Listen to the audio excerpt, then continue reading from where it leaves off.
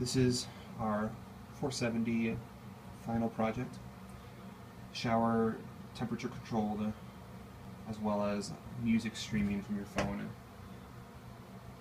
And you can control it through an IR controller as well as through Bluetooth on your phone, so that you can control it from outside your shower, set the temperature, turn on music and stream it, and then go into the shower and you can control the music you're listening to, volume, which track you're listening to, as well as the temperature and everything else.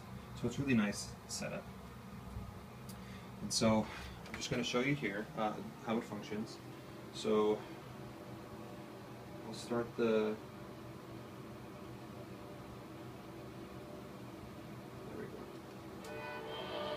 start the music now.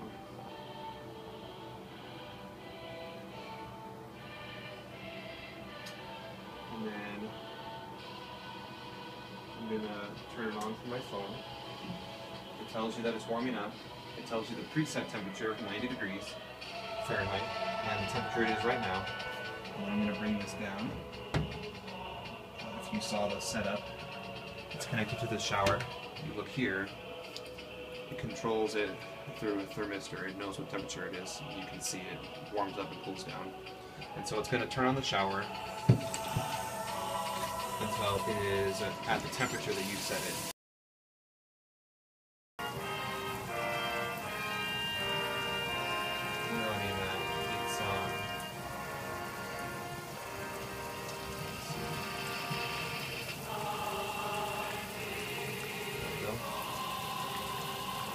So I can control the temperature here. This is what it's set to, and this is what temperature it is right now. And if you see, it's just about there. It's set to a 2 degree range. So you can also adjust the temperature from the remote. So it's now set it to the perfect temperature.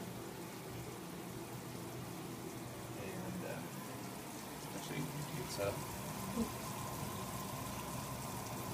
So it's just warming it up a little bit more.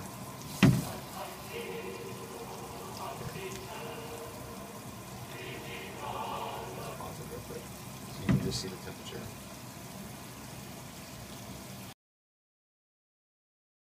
Understanding that these are not the most expensive, so I can change tracks. Just the what do you call it?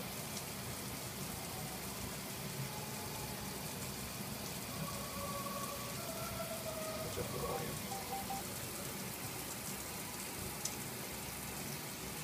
We can also keep it here. So the temperature set, we'll make it a little colder. And then you can also, if you can hear the music,